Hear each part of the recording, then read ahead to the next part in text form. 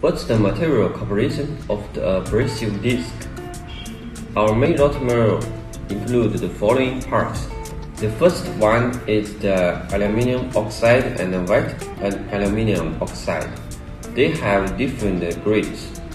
Usually, for this kind of cutting disc, we use grade 46 or 60. Another one for the grinding wheels. Usually we use the material with grade 24. The second major material is the fiberglass.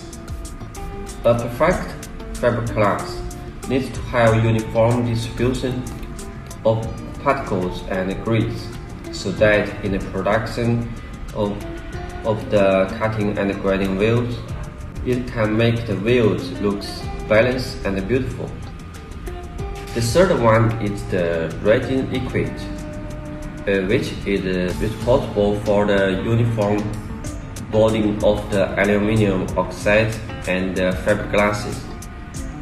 It also determines the service life and the performance of the cutting and grinding wheels. Please give us a like and a comment under this video if you are interested.